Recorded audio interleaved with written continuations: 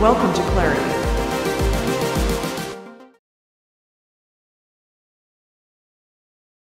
Now that it is discovered, we can go ahead and we can head over to Provision and Inventory, and we should see it under Unassigned Devices,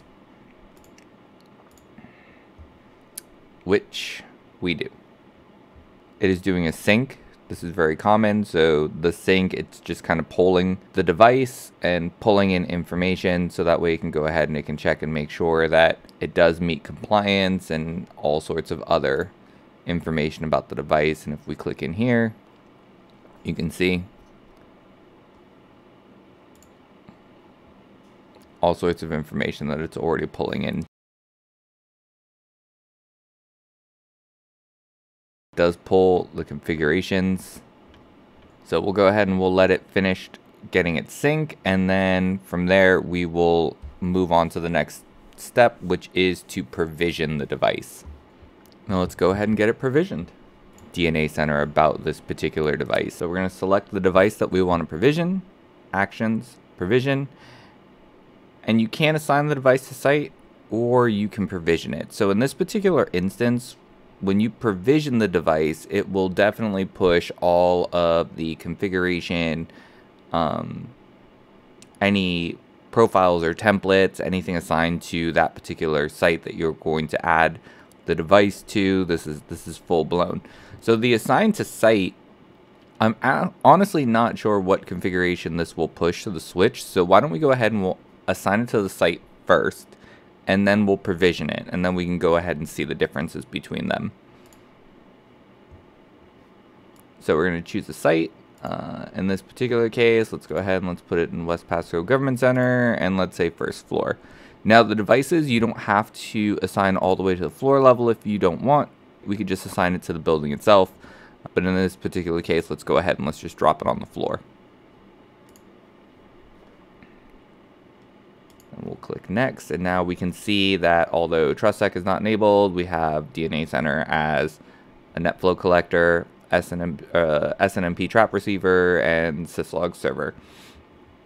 And it will go ahead and it will deploy the DNA certificates to the switch. So when the device is discovered, it just adds it to DNA Center's inventory, and then after it's discovered, assigning it to the site will add all of the information gathering settings, as well as the certificates to allow DNA Center to appropriately manage the device. So let's go ahead and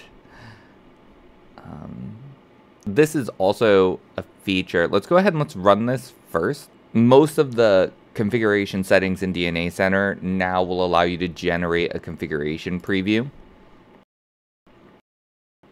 which I find is incredibly helpful because you want to know what DNA Center is doing before DNA does it. That way you get a little more comfortable with the configuration that it's pushing, you're a little more confident, and DNA is doing actually what you want it to do, and you understand what it's doing. So we can take a look here. It is building that configuration preview for us. So we'll go ahead and we'll wait for that to load, and then we'll provision the device, and then we'll review what configuration it's going to push as it's pushing. All right, so we can see that the configuration preview has been generated. So now we're going to go back over and let's get this guy assigned to a site. Again, and we're just going to crawl, walk, run this. So that way we get really comfortable on what DNA Center is doing. And then as you are more comfortable, instead of assigning the device to the site first, you'll just go ahead and you'll just provision it. And part of that provisioning component is adding the device to the site.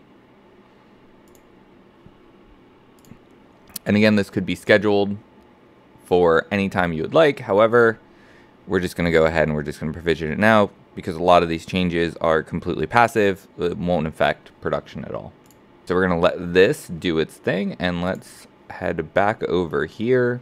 And again, to get to this menu, you're going to go to Activities, and here you can see the tasks that DNA is working on or the work items that you had DNA Center do for you. And this is all the configuration that DNA Center is going to push to your switch right now.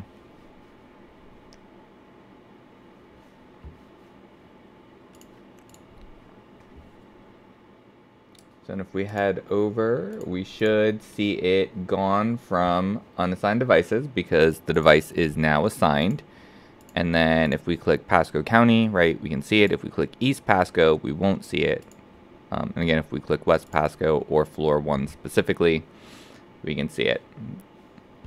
So now this device has been configured. We can see exactly what DNA Center has pushed to it. All right, and the last step is to finally provision our device. So we're going to go, we're going to select the device again, actions, provision, and then provision device. From here, we would assign it to a site if it wasn't already assigned, but it is, so we're not going to touch that. Under advanced configurations, there are no advanced configurations assigned to this. There's no templates. There's no device models. Again, those we'll get into in later videos when we cover template editors and things of that nature. And then really taking a look at this, a lot of this config has already been pushed. All of this down here from the Cisco TrustSec credentials down, and then from the DNS primary server up. These are the configurations that we built under the network design. So we're going to go ahead and we're going to push these. And again, we could do a generate configuration preview, but at the end of this, I'm going to show some compares so that way we can see what DNA Center's done and you guys can review those. But for now, we're just going to go ahead and we're just going to roll with it because this video is getting a little on the longer side. And again, everything we can go ahead that DNA Center's doing, we can take a look at under the tasks. All right, and the provision is now complete. And we have a fully discovered, fully provisioned network device.